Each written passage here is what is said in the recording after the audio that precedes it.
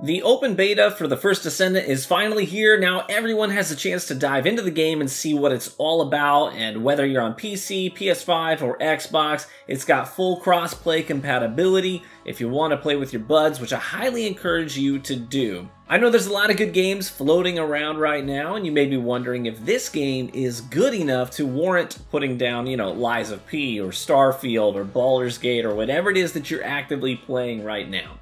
I'll give you my basic verdict up front, and then we'll spend the rest of the video unpacking what the beta has to offer and how I feel about it in depth. But it is my humble opinion that this game is worth checking out while the beta is live. I mean, it's free to play, and you've only got until Monday, this coming Monday night at midnight Pacific, to enjoy the beta and make some progress in it. But the beta will allow you to experiment with a wide variety of playable characters shown here in the video. Now, note that these are not the same list of descendants that we had access to in the closed beta last year in October.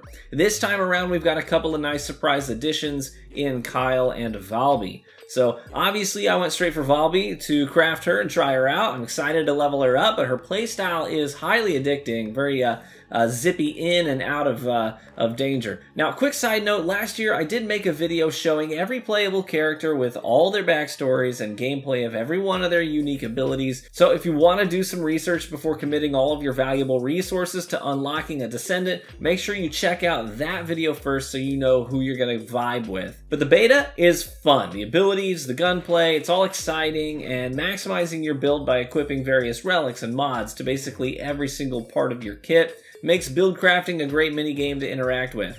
So that's the brief overview.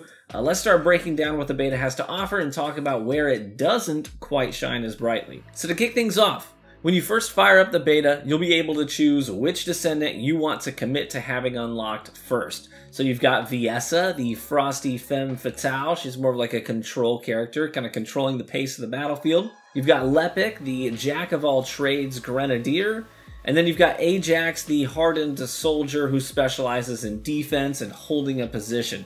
So I went with Ajax just because, I've already played all these characters with maxed out endgame gear, so I knew that Ajax would be a good solid solo play pick, since many missions involve holding an objective or capturing a zone. And after you make your selection, you'll dive into the main gameplay loop, which is travel to a new region, clear out all the missions in that area, and progress on to the next one. So once you've cleared every sub-region within each major region, you'll then unlock the next major region with its own unique biome and enemies, and you'll start the process all over again there. So along the way, you'll also unlock a few Colossi hunts, where you can take down towering behemoth enemies for unique crafting currencies and rare gear. Now, along this journey, you'll be accompanied by the Guide, a mysterious AI created long ago who points you in the right direction, gives you advice, and Karel, the main bad guy, is gaining more and more power by leveraging something called the Iron Heart, and we're trying to retrieve it. Now, I'm going to be real with you here. The story is mega lame. Karel is not an interesting bad guy, the dialogue is very campy, and the English voice lines are very poorly acted in almost every case. Not only that, but the subtitles and even the item descriptions in menus were not proofread apparently because they are riddled with spelling and grammar errors. Also, the gameplay loop has a little bit of monotony to it, and hopefully the final game mixes it up a little bit more. Now, that being said, the gameplay itself is fun, right? Using your abilities gives the game a great fun factor. Each descendant behaves differently in combat, and learning what makes them unique is half the enjoyment. So catapulting myself into a mob of enemies with Ajax and stunning them, while then letting out a burst of radial energy that converts enemy health to shields for me, that's just super fun. And then ripping into them with an SMG or an auto pistol, it's heckin' cool. But the enemies also have their own unique modifiers, kind of like, Outriders did. Some will suppress your abilities, some will rain down mortar strikes, and some will regen health and shields quickly. I mean, you get the idea. So the fights aren't all just the same. And as you play the beta, you'll be earning crafting currency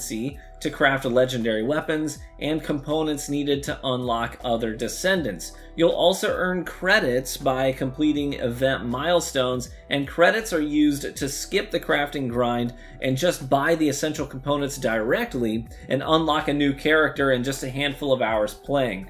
at the 7-hour milestone for me. I had already unlocked Bunny, which everyone gets by doing the main quest, and she's super fun. But I had also unlocked Valby by 7 hours in. And at that point, you know, I was also halfway to unlocking another character just because of the crafting components that I had collected. One quick thing to note. If you don't enjoy min-maxing characters and trying to figure out the, you know, perfect combination of mods and whatnot, well, the game has an auto-equip feature. So you can just pull up the gun that you like, hit auto-equip, and the game will just toss on some mods that it thinks will be helpful. Same thing with the mods on your Descendant armor too. So easy peasy. It keeps you playing more, spending less time in menus if that's really not your thing. As you're playing, I recommend grabbing a buddy and taking on missions together because the synergy between having multiple Descendants in play makes the game so much more dynamic and fun. Ajax can take the aggro and tank damage up close, while Viessa zooms around the battlefield, weaving in and out of enemies, slowing them, freezing them in their tracks, and Glay can focus on single target damage for high priority enemies and leech life from them while doing it. It's all that synergy there that makes this game really come alive. So all of that to say, the First Descendant, it's far from a perfect game, but hey, it's a beta. The core gameplay is dynamic and quite addicting, so if you don't mind, you know, just turning off your brain a bit and ignoring the lame story, maybe you love it, maybe you find the story really intriguing, but I personally do not. You may just find yourself really enjoying just finding creative ways of shredding some weird alien people to bits with magic abilities and cool guns. That is the First Descendant. I hope you found this video helpful and informative. Let me know who you're playing in the First Descendant, who your next character you want to unlock might be, and what you think of the beta so far yourself if you're playing it. Don't forget to check out my other First Descendant content. I did get some exclusive time with the game last year and made a little bit of content on that as well. And one of those videos did quite well, you know, like over 200,000 views on that video. So I think the game has some really good potential. People are obviously interested in it and finding it. I think it's really character driven in terms of the playable characters. That's the thing that really carries a game like this. And the playable characters in this game are really interesting. They've got great aesthetics. I think that's really where they invested most of their time, was just trying to nail down these characters that you're going to be playing. They look incredible. I mean, I haven't even put on Ajax's legendary armor that comes with playing the beta, because frankly, I think that his base model just looks so friggin' cool, like a combination of a Viking warrior and a regal knight kind of mashed up into one. I love his whole vibe, but I'm definitely excited to continue playing the beta this week. Let me know if there's any kind of content you want to see covered on the channel about the First Descendant if you're interested in it. Thank you so much for watching the video. Be warm and well fed, my friends, and I hope to catch you, hey, out on the battlefield.